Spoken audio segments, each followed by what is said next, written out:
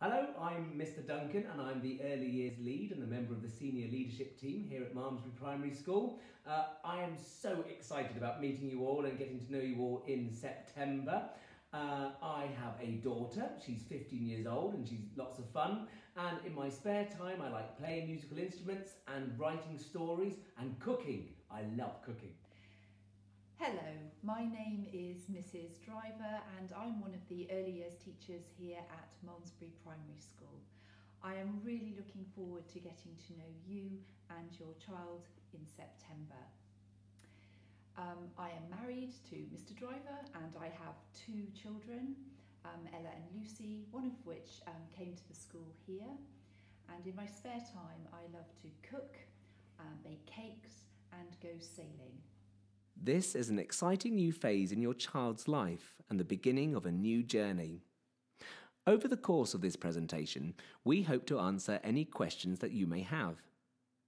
The purpose of this presentation is to welcome you all to Malmesbury Primary School and introduce ourselves to you. It's also an opportunity for us to give you some general information about the school, the team, and what happens during a school day in order to make the transition into school as smooth and seamless as possible.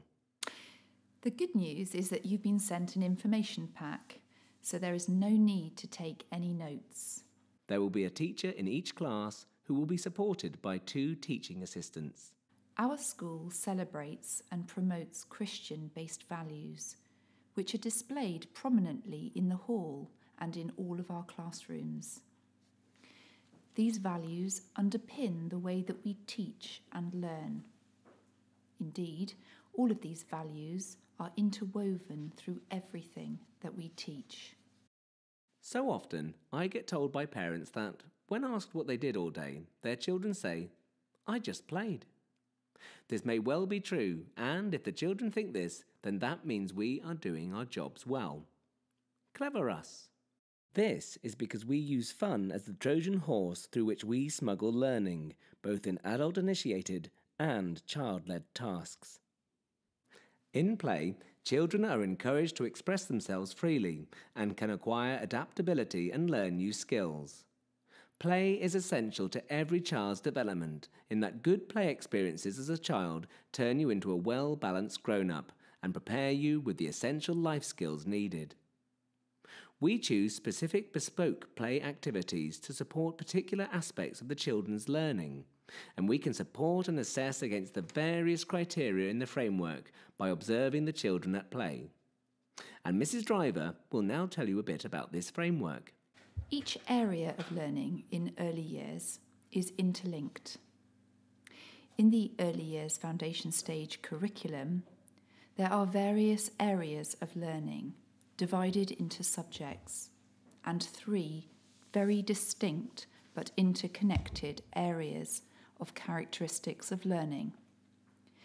The characteristics describe the unique child, by which we mean that they inform us of how each individual child learns. These are playing and learning.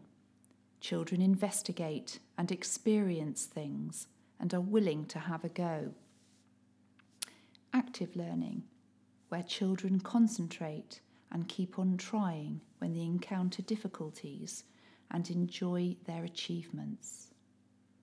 And thirdly, creating and thinking critically.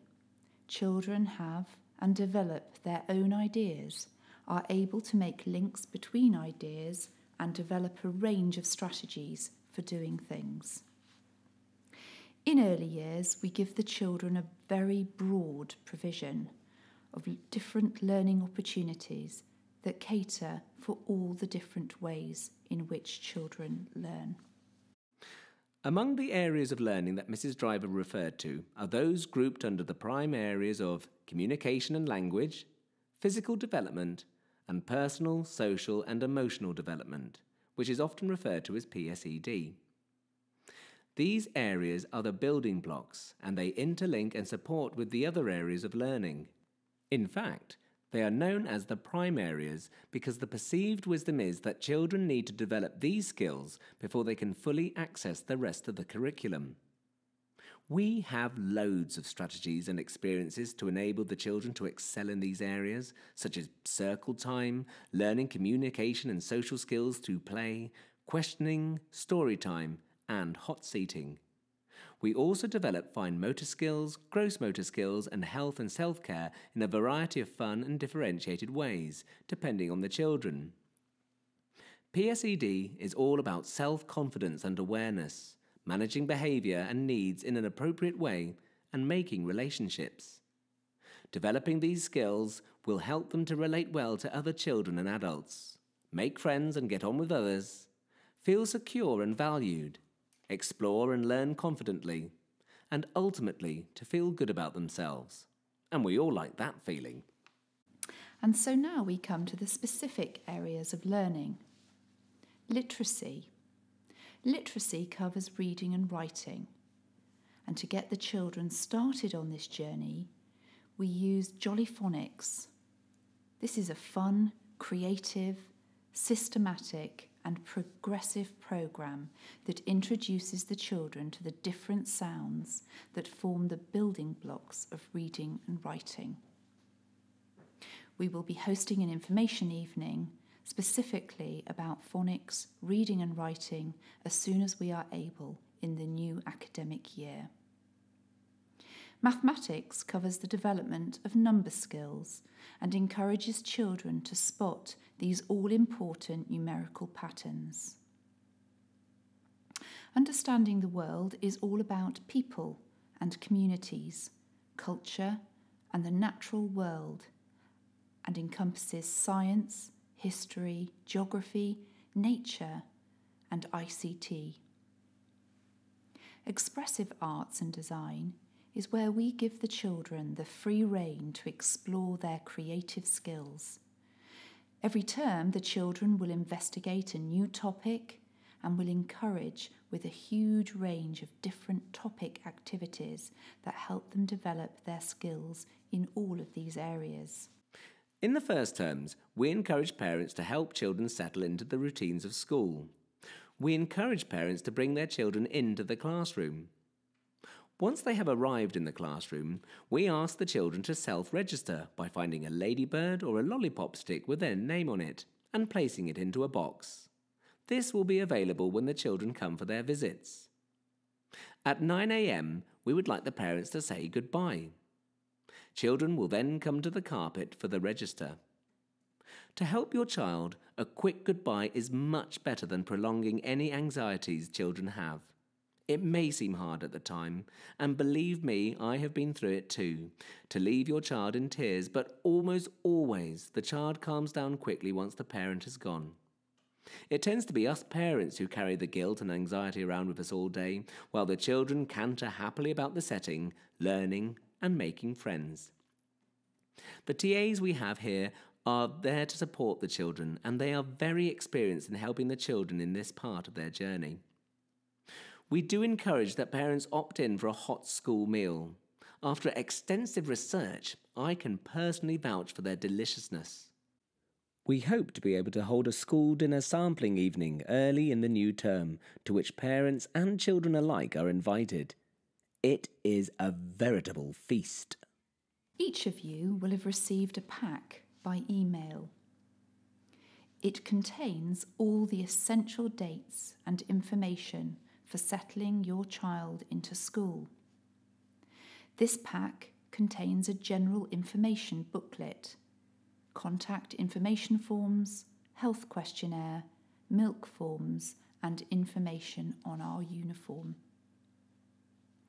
Normally, your child would be invited to 3 transition visits before the end of this academic year. However, due to the COVID-19 outbreak, this is not possible. So instead, we're going to use the opening week of the new school year in September as your child's transition. For the early years foundation stage children starting at Malmesbury C of E Primary School, the first 3 weeks in the September term are mornings only. This will be your child's opportunity to meet their teachers and all of the fantastic teaching assistants. They will also catch up with their friends and start to make new ones too. Also, importantly, they will have the chance, in a relaxed way, to start to find their way around the classroom that will become their home from home. From the second week, the whole classes will attend for the morning sessions. The third week is also morning sessions, plus the children will be staying for lunch. Dates for when your children will be attending the taster days in the first week of September are in your starter pack, and you will be sent a letter confirming these and which class your child will be in. In the meantime, Mr. Duncan and I have made a little film with a tour of the school, showing the children what an exciting place it is, and meeting some of the key people at the school. The YouTube link for this is in your information pack. As with so much of their learning and development, we are working in tandem with you. When your child comes to school, it would be lovely if they could already be familiar with the concepts of turn-taking and of waiting. Good old deferred gratification is a powerful thing. It is really important that your child is comfortable and confident about using the toilet by the time they start school. And a few lessons in the doing up of zips and the donning of jackets and gloves would be really helpful. Using a knife and fork to cut up their own food will be a really helpful thing to do, and some practice of carrying their food to the table would be brilliant, though I know from experience how that sometimes ends up. And of course, as we imagine you do already, nothing helps a child learn more than talk. Talking with them every day, sharing and reading words and numbers that are in the environment around them, like shop names and speed limits, is invaluable. And also, sharing books with your child is a magical and hugely influential activity to carry out, as is singing and rhyming together. And of course, talk positively about school, and perhaps even do some practice journeys to school in August so that your child is familiar with it. We do appreciate that in particular summer-born children, by which we mean those born after the 31st of March, who start school soon after turning 4, may need extra sensitivity and flexibility to help them settle in. If there is anything that you think might help your child to settle in, suggest it to your class teacher. After all, you know your child best. And we are all working in partnership to give your children the very best possible start to their education. And while we're on the subject of working in tandem, the good old home-school partnership, if, from September, any of you could spend a morning or an afternoon here or there to listen to readers, that would be utterly marvellous. That concludes our little presentation.